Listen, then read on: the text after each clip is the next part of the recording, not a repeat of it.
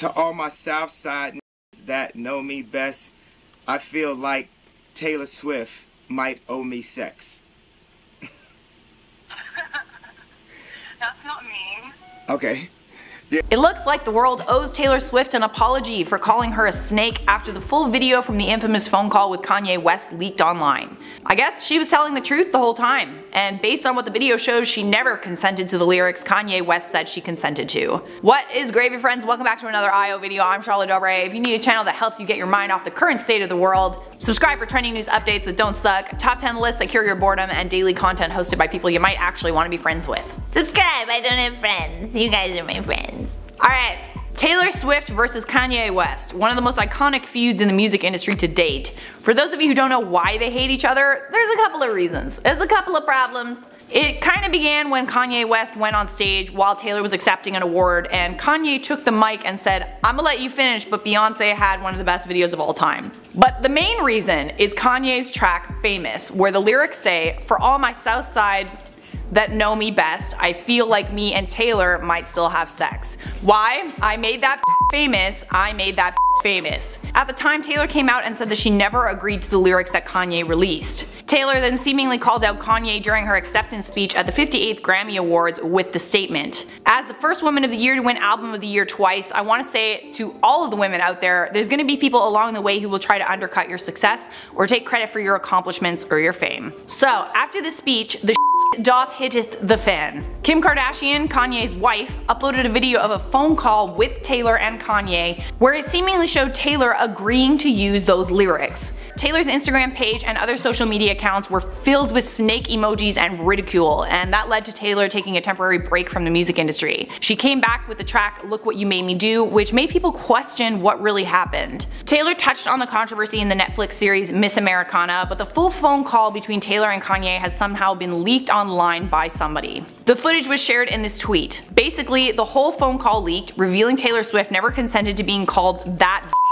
She never lied or was a snake. She was recorded illegally and manipulated by Kanye West, and everyone owes her an apology. To all my South Side that know me best, I feel like Taylor Swift might owe me sex. That's not mean. Okay.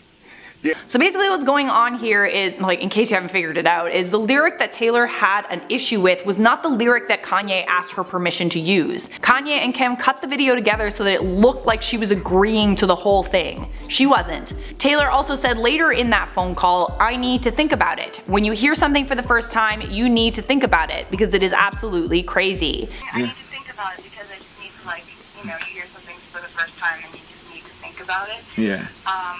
Because it is absolutely crazy. I mean, that to me doesn't sound like someone agreed to anything. It sounds like she said she's gonna think about it. Since the audio leaked, it's been seen more than 1.5 million times on Twitter at the time of this writing. The hashtags Kanye's over party and Taylor Swift was right all along are trending. What I find amazing about Taylor is that she used this controversy to fuel her music and creativity. She took the high road. She could have exposed Kanye, maybe she couldn't have because she didn't have the whole video.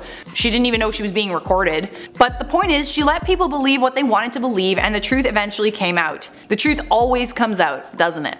What do you guys think about this video? Does it make you regret how you thought about Taylor Swift? Does it make you hate Kanye West, or do you just really not give a shit? Let me know in the comments. For now, I'm gonna quickly respond to some of your past comments. BG Gamer said, "Charlotte, I am seeing too much of you, LOL. I feel like we're dating now." Oh man, you guys are like, where's Charlotte? I don't wanna watch Mackenzie. Where's Charlotte? Now you're complaining you're seeing me too much?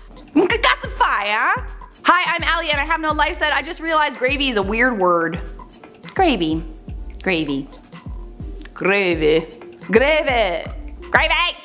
It's not that weird. What's weird about it? Sheena Kapoor said, "Charlotte, can you please spill some tea on Trisha's new drama? She is hurting people's feelings who are really suffering from DID. Listen, man. Trisha's the world's biggest internet troll. She makes an announcement and y'all freak out and like, oh, how could she ever do this? And then she comes back a month later and does the same thing. Stop paying attention to her. That's what she wants." That is it for me, and thanks for watching. Leave a like on this video if you enjoyed it. Subscribe if you want more. I'll see you guys next time.